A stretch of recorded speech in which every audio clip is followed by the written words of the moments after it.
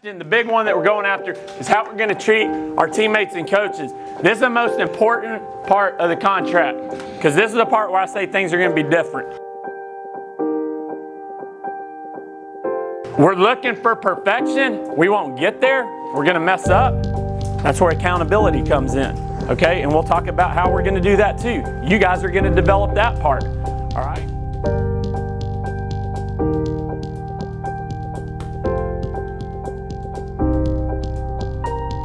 But in between the field goals, that was a different world. I love PG. I believe in all these coaches. I believe in PG. That's why I think I'm heart and soul.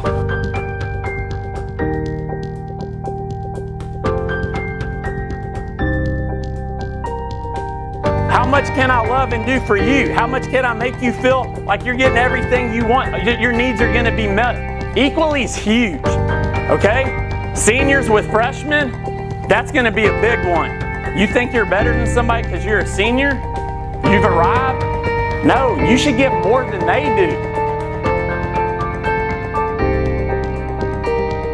I give it my all. I give it my all for everybody. My biggest motto is no man left behind. I want every person to be right there with me, no matter what I go through.